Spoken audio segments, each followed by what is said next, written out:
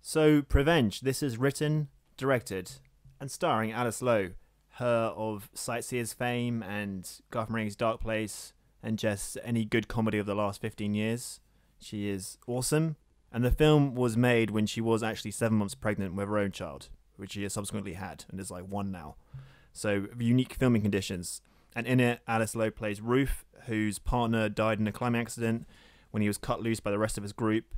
And while heavily pregnant, she goes on a killing spree of all the people she thinks is responsible, and her unborn child is ordering her to do this in a sort of demonic, Gollum-esque voice. And here is a clip of her talking to her unborn child after she's just killed one of the people on her checklist and also his flatmate.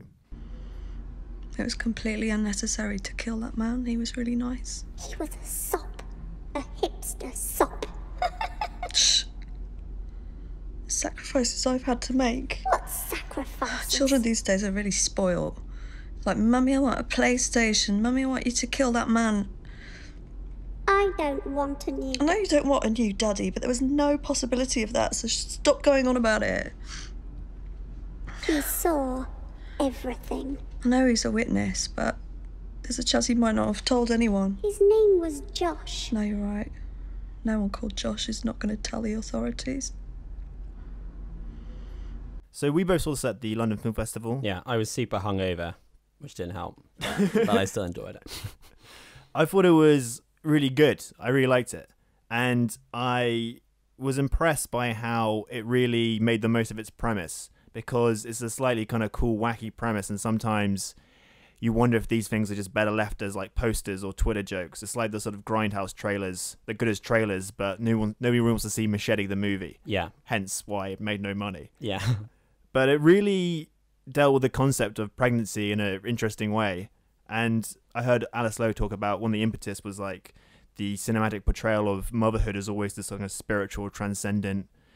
Yeah. It's like self-realization. Yeah, like exactly. And the miracle of birth and challenge stuff. that perception because, in reality, it's a horrific and scary process. Yeah. And I think the film kind of captures that quite brilliantly. Yeah, I thought that, like, the thing that elevates it above those kind of, like, comedy pitches, like werewolf Nazis of the SS or whatever, is that it's so clearly, like, it's a very personal film, and it's a combination of all her interests, like, partly the sort of awkward British comedy of manners stuff, where she's dealing with the woman in the maternity ward or whatever, like, who's incredibly patronizing and irritating, and all of the people who she encounters on her killing spree are, like, funny British comic characters. And also, she obviously wanted to make this kind of pulsating serial killer film. Yeah. And it's got that aspect. And she also wanted to make a film about her own pregnancy. And all of that works together very well.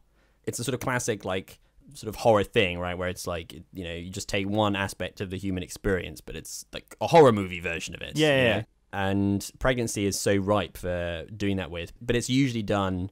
like from the perspective of like the sort of demonic child thing. Yeah, the sort of evil version of the Immaculate Conception. Yeah, exactly. With like the devil instead of Jesus. Yeah, where it's more about like the nature of the baby, but it's rarely done from that perspective of like the psychological effect on the mother of childbirth, or how like I think it's both the like the sort of like physical aspect to it, but also that it's like disorienting and. Yeah. Just like weird, I imagine. Yeah, I'm pretty sure it's weird. Pretty sure it's weird. I think I'm safe in using that term. Everyday patriarchy. All of you called it weird.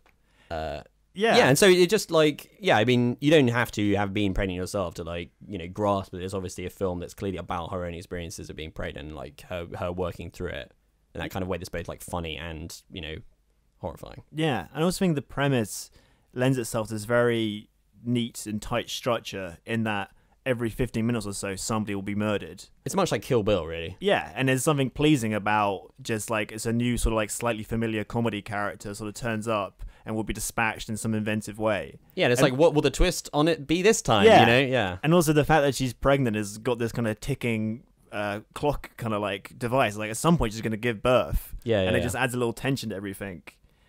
It was shot in 2 weeks and on a very low budget, and I think you can tell.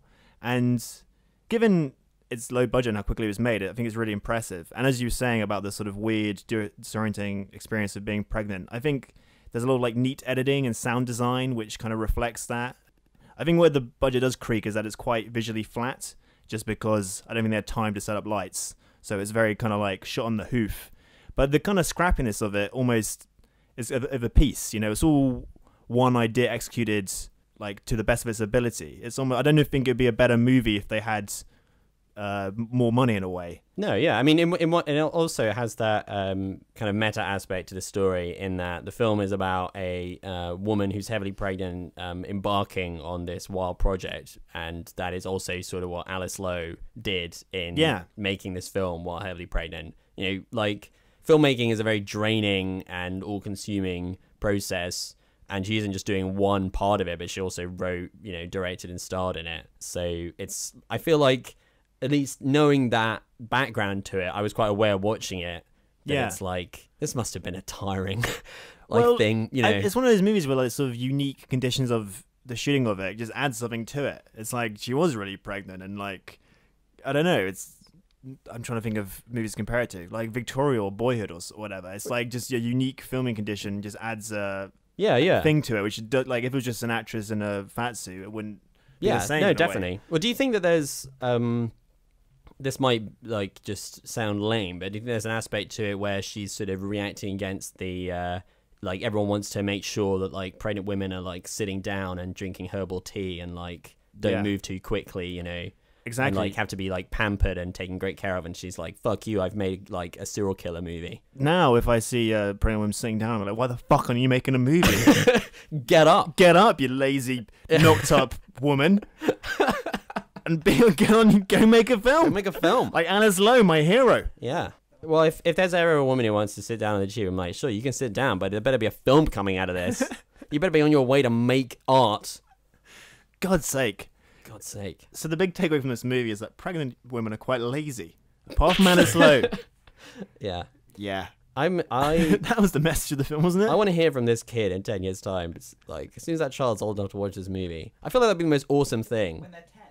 Well, no, he won't be old enough when he's 10. But maybe he'll be old enough. It's a daughter. Oh, it's a daughter, right? Yeah. But yeah, I just think there'd be something awesome about, like, if I found out that my mum had made this like serial killer film while heavily pregnant with me, it'd just be amazing. Yeah, it would be awesome. It's kind of a cool gift for that child when they turn 16 or something. I hope she makes another film about, like, you know, a serial killer with a 1-year-old, and that's the thing. It's just the whole chartering her entire like maternal experience. Yeah, like 7 Up, but instead of filming kids series of serial killer films. Yeah, exactly. Yeah, it's like the Halloween series or something, but yeah, with that more personal aspect. And then her daughter will take over the franchise at one point and be the lead. Can't wait. My favorite film stars Bridget Bardot. She's the queen, but she wants to be in radio. So she starts a podcast with her friends, and the terrorists try to stop her, but she beats them in the end.